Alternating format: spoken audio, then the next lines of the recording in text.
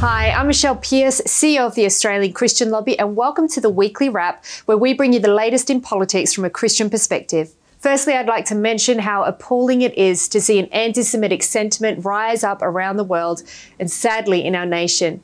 The indefensible cries to gas the Jews recorded in Sydney at one of our country's most iconic venues so soon after the terrorist attack on Israel has been a talking point around the world of the outright desire to see the extinction of not only Israel but of Jewish people anywhere. This was a stain on the very fabric of our nation, and we must not let this sentiment continue to grow. We stand with the people of Israel who were brutally attacked by a barbaric terrorist organisation, Hamas. Regardless of the context, this was an unconscionable terrorist attack. Israel must defend itself, and our stand is to pray for the protection of the innocent on both sides, Jewish people and Palestinians, and to pray for a swift end to this conflict in a way that will allow for lasting and meaningful peace in the entire region.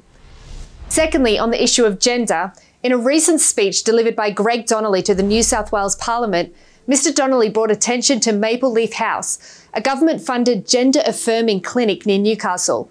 His report uncovered disturbing issues at the clinic, such as substandard record-keeping, the coercion of parents into complying with affirmative treatments, and a lack of diagnostic screening before prescribing puberty blockers and cross-sex hormones. Shockingly, parents were reportedly told, in the presence of their children, that their child might commit suicide unless they're transitioned to another sex. This is manipulation, coercion, and an abuse of the trust given to medical professionals to provide meaningful care for their patients. There is growing data in contrast to their claims showing that gender transition does not alleviate existing psychiatric problems, and there is even deterioration of psychiatric conditions during cross-sex hormone treatment. We agree with the Honourable Greg Donnelly and call for an inquiry into the government-funded Maple Leaf House to ensure that children and young people will not be taken advantage of.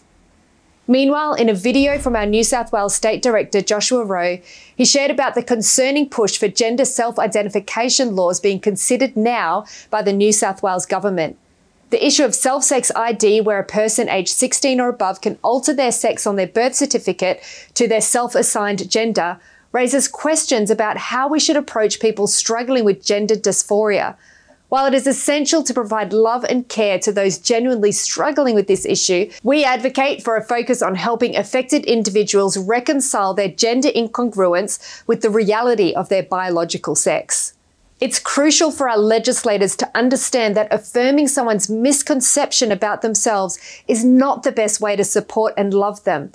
We should emphasize the transformative power of truth, the power of God's truth, and reject the notion that medical transition is the only path to belonging and acceptance, something that many countries around the world are waking up to. Finally, we want to thank everyone who has so generously supported our November appeal. Our work is made possible by your generosity, and your contributions are needed now more than ever. Thank you for standing with us and for standing up for those unable to stand for themselves. Please continue to pray for us and the many issues we are advocating on as we continue to make truth public in our nation.